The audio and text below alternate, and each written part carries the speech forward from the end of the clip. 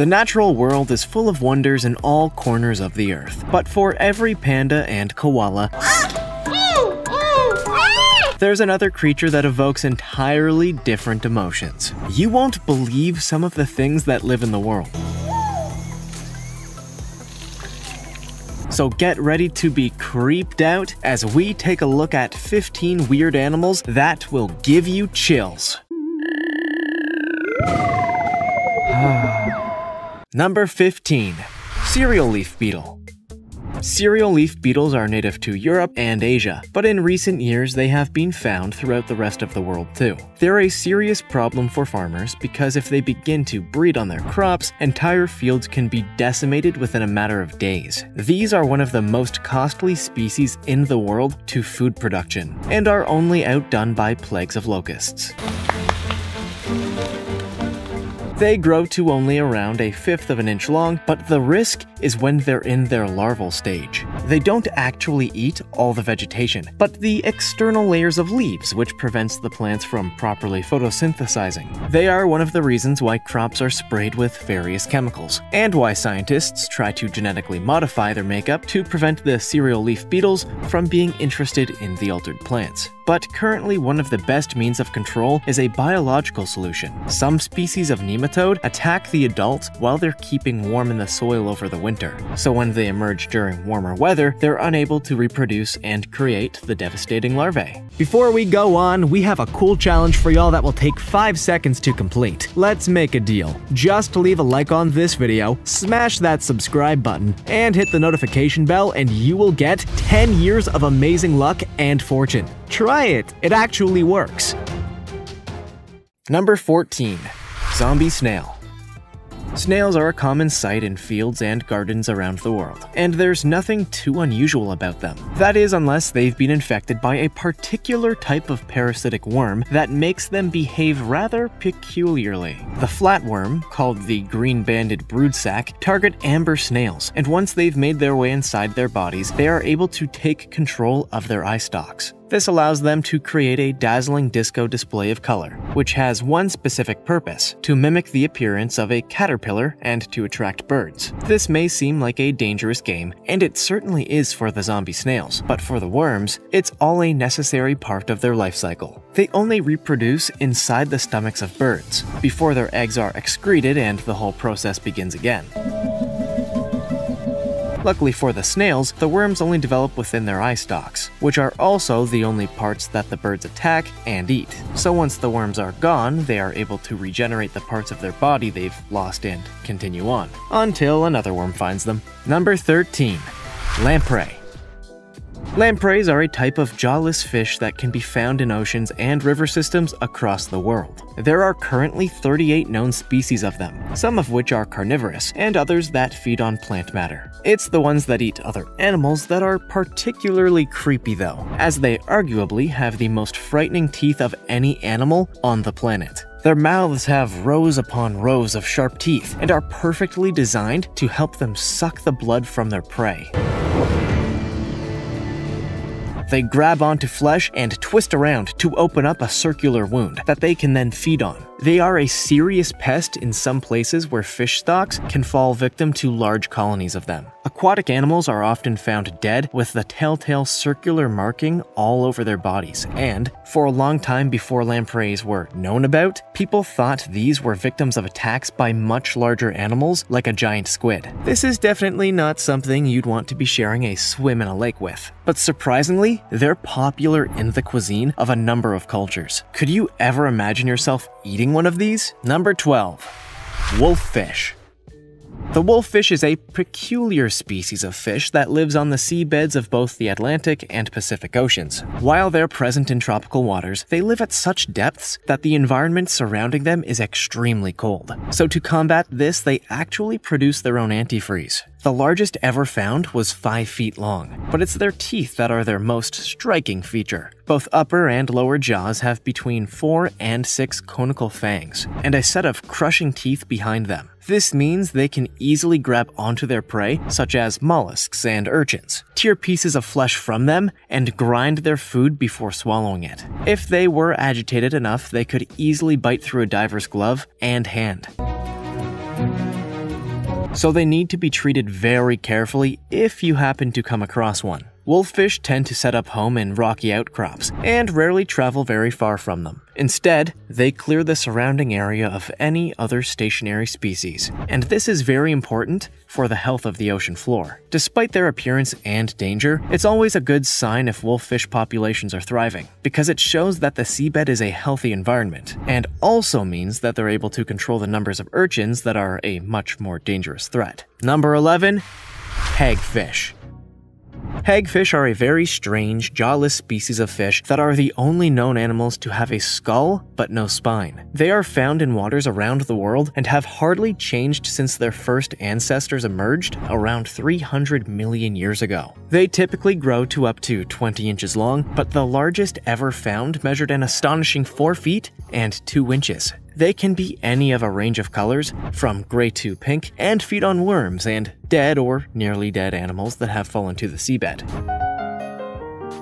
Possibly the most disgusting thing about the hagfish is the slime they produce. Far from the fun kind that you see on Nickelodeon. This slime is released along their entire bodies and is milky and fibrous. Although it's gross, this is an indigenous defense mechanism because it makes it virtually impossible to catch them and hold on to them. They make so much that just holding one by its tail can produce as much as 5 gallons of the stuff. And they can even tie themselves into knots to scrape even more into the water that surrounds them. Number 10. Vampire fish, Payara.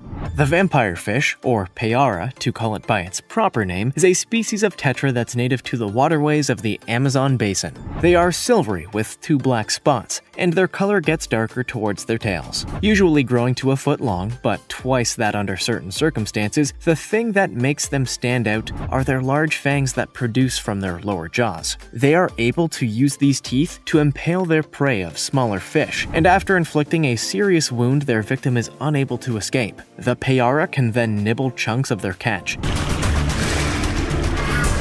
or release it when it's dead and eat it where it lands. As they can grow to a significant size, these fangs can be a hazard to humans and are why they're commonly known as vampire fish. The species is a popular addition to aquariums around the world, but is only suited to be kept alongside other aggressive fish that are bigger than them. If any smaller fish are nearby, they'll probably see them as potential prey, and you'll soon find yourself with far fewer fish than you started with. Number 9. Candiru.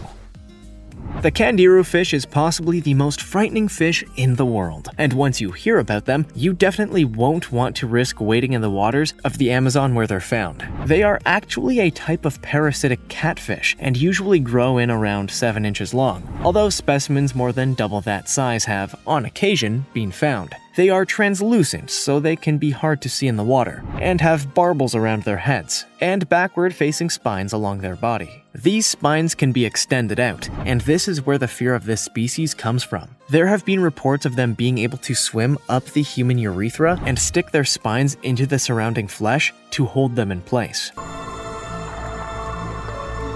Verified accounts are very few and far between, but the legends are taken so seriously that locals won't urinate into the water without sufficient protection. Those who are unfortunate enough to suffer from this are faced with a stark choice: either amputate the affected appendage or hope that the fish will retract its spines before passing out from the pain. What would you do? Number 8. Portuguese man-of-war. The Portuguese man-of-war is one of the most dangerous animals you can find in the ocean, and just one sting from the tentacles is enough to kill a human. They are found across the Atlantic, Indian, and Pacific Oceans, where they float at the surface with their tentacles hanging as far as 33 feet beneath them. Surprisingly, this isn't technically one animal, but a collection of zooids or polyps. Each man-o-war can be a colony of hundreds of thousands of individuals that all collectively work together, with some making up the tentacles and others forming the bell. At least 10,000 people are stung by man-of-wars each year in Australia alone, and at first, it can be hard to know if someone has been stung by one of these or by something less dangerous. They can cause extreme pain, redness, swelling, but can also lead to a shock reaction, cardiovascular issues, and difficulties breathing if the venom reaches certain parts of the body. and these symptoms can cause death if the victim is still in the water. You probably don't need to be told, but stay away from these at all costs. Number 7. Goblin shark. Goblin sharks have been living in the oceans for 125 million years, but because they live at such depths, they're rarely ever encountered, and we know very little about them. Thought to usually grow to up to 13 feet long, they are easily recognized by their flat snouts, nail-like teeth, and their pink-colored skin. They are probably the strangest-looking species of shark of all, and could easily be a monster created for a horror movie. They are only found at depths below 330 feet and are thought to be very slow swimmers. In the environment where they live, speed isn't as important as it is higher up, and they scour the seafloor for crustaceans, squids, and fish. The reason why their snouts are so long is that they contain special electrical receptors that they use to identify and track their prey because they often swim in the darkness. They quietly approach their target from behind and can snap their jaws in a quick motion that gives little opportunity for escape. It's lucky they lived beyond where humans can swim, because an attack by one of these would be particularly nasty. Number 6. Blue-ringed octopus. You might look at a blue-ringed octopus and think it's a cute creature that you want to pick up, but that would be a terrible idea because these small creatures contain enough venom to kill 26 people in just a matter of minutes.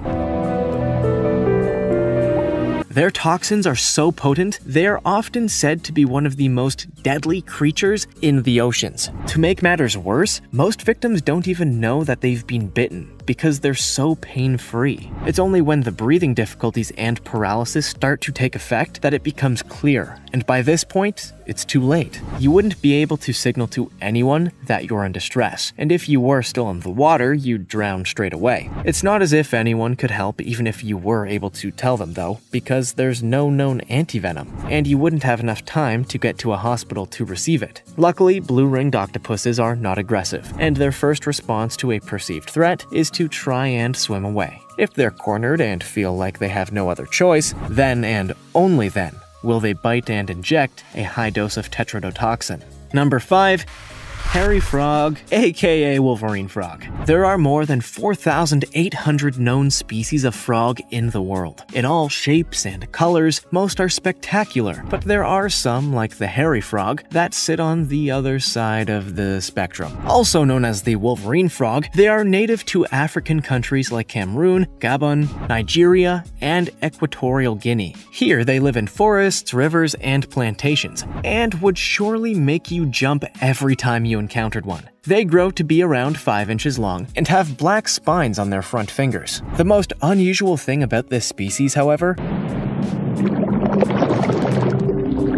is the development in breeding males of hair-like structures along their sides and thighs. This isn't just an aesthetic feature, but a functional one too, as the hairs contain arteries and significantly increase the surface area through which they can absorb oxygen from water. This is especially important after the females slay their eggs, because the males are the ones who stay with them to protect them. They're known as Wolverine frogs because of another weird adaptation, where they have retractable bone claws that can stick through the skin when they're under threat. It's not something they regularly do because it's painful, but when the need arises, this ability can mean the difference between life and death. Number 4. Thorny dragon lizard. Australia is home to countless animals that aren't found anywhere else in the world. But perhaps one of the strangest is the thorny devil. It's a species of lizard that can grow to around 8 or 9 inches long, and are covered in a series of conical spines. The main function of these are, of course, for defense, but these lizards also have another unique adaptation to help survive. They are brown and tan colors to help camouflage into the desert environment, and they move across the ground in zigzags, occasionally freezing in place to appear more like a piece of vegetation as opposed to a living animal. Finally, they have a large growth on the top of their body beneath the neck, and this serves as a false head. It's made from soft tissue, and is spiny as well. And when the lizard feels under threat, it'll lower its actual head to expose this one. The intent is that any predator will go for this growth, which will detach and then give the lizard a chance to escape. Number 3. Gharial. Gharials are one of the longest species of crocodile, growing to up to 20 feet from the tip of their snout to the end of their tail. They are found in northern India and, as a result of fossil evidence, are believed to have been around for at least 5 million years. They're undoubtedly the apex predators and are perfectly adapted for hunting prey. They have long, narrow snouts, with up to 110 sharp teeth ready to tear into the flesh of fish. They have an extremely powerful bite, which has been measured to be the equivalent of 450 pounds per foot. And means that once they bite down on a target, there's no chance that it'll survive. Unlike other crocodiles, the males grow an appendage on the end of the snout when they reach sexual maturity, which is known as a gara. It covers the nostrils and allows the croc to emit a hissing noise, which they use to attract a mate. In recent years, population numbers have drastically reduced, mainly as a result of habitat changes, such as pollution that's being released into the rivers and hunting which is done to protect livestock and from fear that they're a danger to human communities. Efforts are underway to protect them, but without drastic action, they may not be around for much longer. Number 2. Mata Mata turtle. Mata Mata turtles are one of the strangest types of turtles in the world and are a freshwater species native to the Amazon basin. They grow to around 18 inches long and weigh up to 33 pounds and are very sedentary creatures. They only move when they have a need to, and usually the only reason is when they are chasing fish to eat. They are suction feeders, so when a meal is in front of them, they raise their heads above the water, open their mouths extremely wide, then suck everything in and eat their prey whole. They have flattened heads with growths all over them,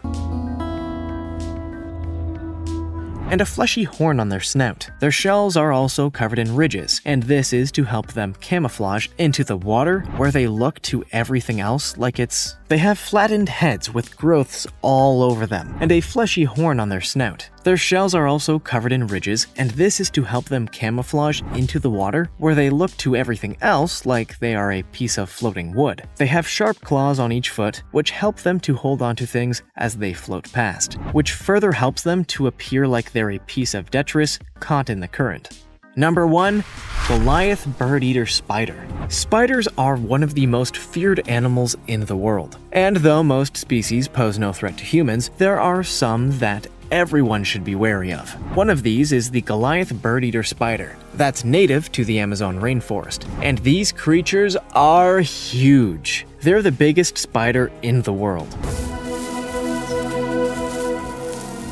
weighing up to half a pound and with a leg span of up to 12 inches. They are a type of tarantula and live in burrows on the rainforest floor. When they emerge at night to hunt for food, you can apparently hear the thudding of their walk as they pass through the forest in search of worms, amphibians, and insects. Despite their name, they are rarely thought to hunt birds, but there have been several documented accounts where they've been seen capturing hummingbirds. They also hunt snakes, lizards, and rodents, and are surprisingly private eaters. Instead of devouring their prey in the open, they drag it back to their burrow where they inject it with toxins to liquefy the internal organs and then suck them dry. Which of these animals did you find to be the creepiest? And would you want to have any as a pet? Make sure to let us know in the comments section. Also, check out our other cool stuff showing up on the screen right now. See you next time!